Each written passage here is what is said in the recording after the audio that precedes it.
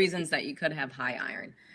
One is if you have a genetic predisposition for hemochromatosis, or you have one or two parents that you've inherited a gene from that. And this is actually something that I think I really nerd out about working at InsideTracker, is that we've helped so many people identify that they have one of, like, maybe that they inherited one SNP for hemochromatosis because their ferritin levels are off the chart and they've never eaten any type of meat.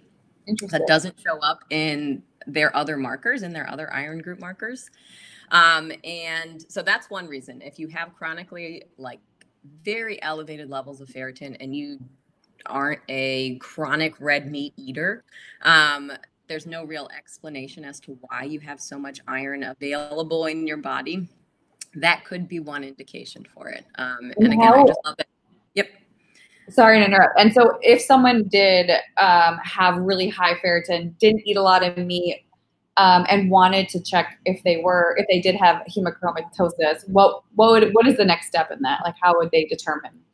Yeah, so we at InsideTracker have a DNA test now. Before we had that, though, a lot of people, that would be inspiration for them to go and try out another one of the DNA testing services to see. And that really inspired them to do it, that one marker. And then they found out that they had inherited something like that, and then went back and had a conversation with their family, and other family members were also pretty high in their ferritin levels, which is, I think, just super cool how that is inspiring you to continue on a health journey.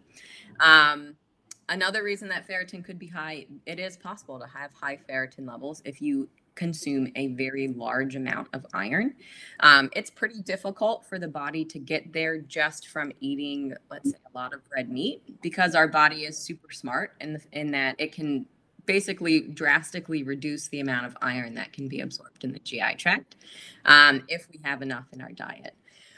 If you're taking a supplement and you do not need one, though, that is definitely something that can push your ferritin level higher, because in supplement form, you are getting a very high dose of iron at once that is in the form your body is able to absorb most effectively.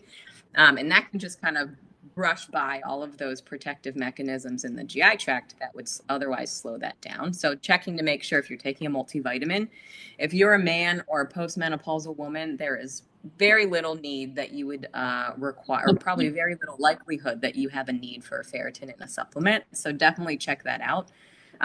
Also, some foods, again, are fortified with iron. So checking to see the foods that you eat most consistently, if they have iron in them, finishing the box of whatever that is and maybe not replacing it. And then the third thing that could cause high iron is if you are high ferritin levels, if you have inflammation. And this is another cool mechanism that our body has that's protective. We test hsCRP and white blood cells, both white blood cell count, but the 5 different types of white blood cells as well. And if you have a high level of inflammation, that's a good indication that your body potentially is trying to protect you from something.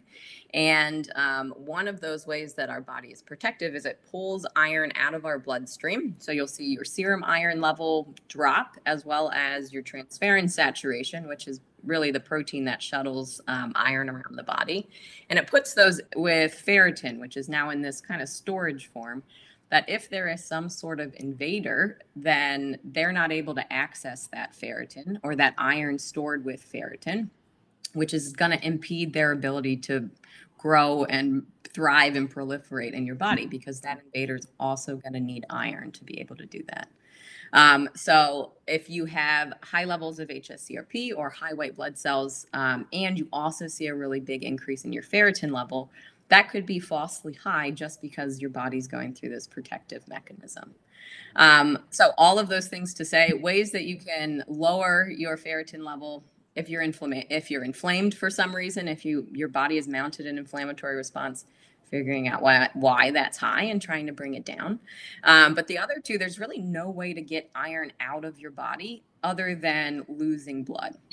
So if you have very high levels of iron, donating blood is actually an amazing way that you can bring those iron levels down. And we have some great blogs on one of our employees. He was testing and noticed his ferritin level was high, realized he had one of the genes for hemochromatosis, or inherited one of them from one of his parents, and repeatedly was using InsideTracker to measure his ferritin levels and using that as an indicator for when it was time for him to go and give blood. Bloodletting is what that would have been called a long time ago if you were donating, but now you can donate to a really great cause and help somebody out that may need a blood transfusion.